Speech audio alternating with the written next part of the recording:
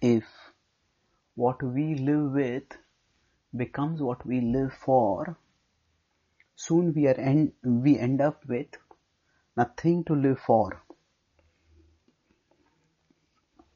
All of us have two aspects to our lives: what we live with, the facilities, the things, the resources, and what we live for. Those are the values, the purposes. Now, resources are important. Without them, we can't function. Just like a car cannot move unless it has fuel. And if there is no fuel, then getting the resource itself can be a purpose. We have to drive to get the fuel. But after that, once there is enough fuel, then we need to have some other purpose, something meaningful where we are driving. If somebody keeps driving just to put fuel, then not only is that underutilization, not only will that be underutilization of their energies, but also soon they will be wasting their time. They will themselves feel bored and frustrated because they're not going anywhere meaningful, just putting fuel. So similarly, we humans, we have what we live with, and needs. For example, if we don't have food, then that's a problem, and then maybe that becomes our top priority. Somehow or the other, I need food right away. But once we have that food, then so hungry people are unhappy, but well-fed people are not automatically happy. We need something more, and that something more is what do we do?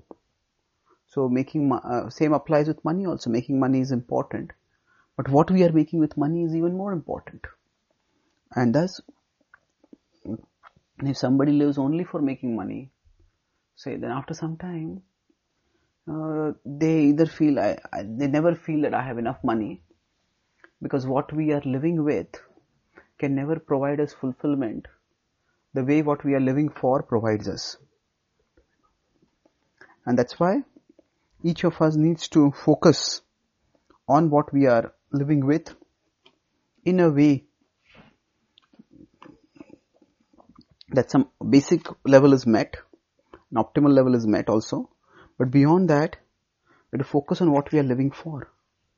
Unfortunately, in today's world, we have defined progress largely in terms of improving resources, in terms of giving ourselves more and better things to live with.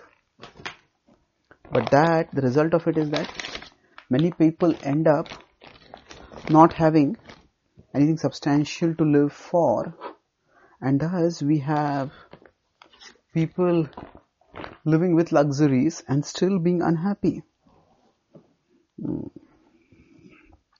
Krishna talks about how we need holistic knowledge.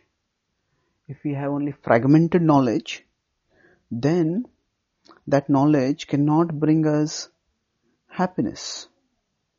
So Arjuna realized that at the start of the Gita in 2.6, he realized that even if I get the very best among the things to live with, that is not going to make me happy. I need something more in my life, and that is what he turned to the Bhagavad Gita for. He says, turn to Krishna for. He said, even if I get the wealth equivalent to that which is in the heavens. He says in 2.8 rather that Mahi prapashyami ma panudyad yachokamuchoshanamindriyanam avapya bhuma vasaptanam riddham rajyam suranam apicha dipatyam. So he said that I'm not going to be satisfied no matter how much I get. And therefore, please, O Lord, guide me. Krishna provided him a vision that made his life meaningful. So similarly, each one of us We need spiritual knowledge so that we can have something truly worthwhile to live for, and thus make our life meaningful. Thank you. Meaningful and joyful.